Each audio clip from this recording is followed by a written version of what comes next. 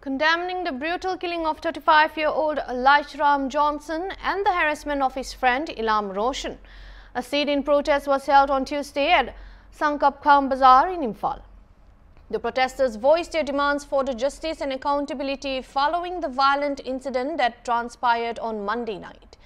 Johnson from Laipham Khunou was pronounced dead upon arrival at Kurkul Primary Health Centre. Eyewitnesses' reports indicated that he bore visible injuries when he was brought to the hospital by unidentified individuals who subsequently fled the scene, raising concerns about the circumstances surrounding his death.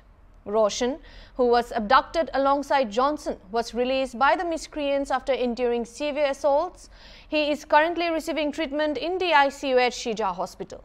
The Joint Action Committee JAC against the brutal killing of L. Johnson and torture of Laipham Khunou organized the protest to demand urgent action from the government. Speaking to the media, the convener of the JAC, M. Bimol, strongly condemned the heinous acts perpetrated against both Johnson and Roshan. In a decisive move, the JAC had also submitted a memorandum to the Chief Minister N. Biren Singh, outlining their demands for the immediate arrest and punishment of the perpetrators involved in the abduction and murder. Yeah, okay. Your name, please, Babung. I'm Ganeshwar Singh. I'm from this locality. And why this protest? Why you people are protesting today? No, yesterday there was a very much unfortunate incident.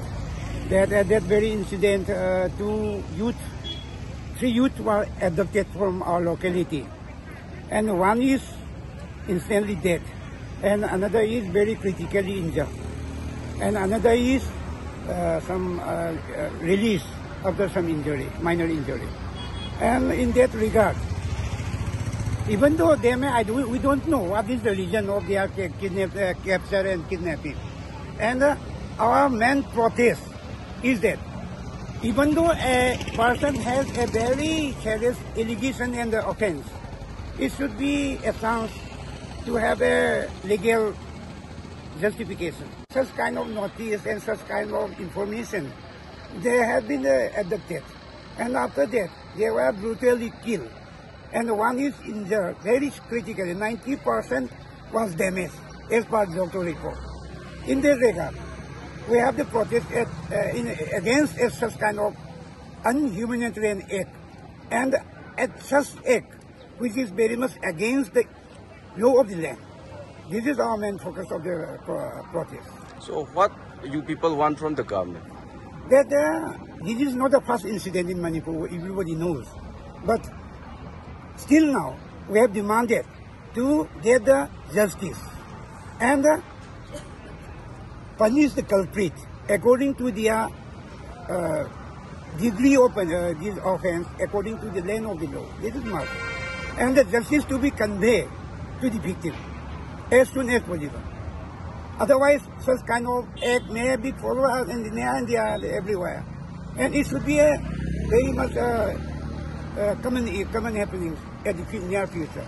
That is why our protest is, it should be deliver justice to the victim, and such kind of act should not be happen in the future. It is a very legal duty and emotional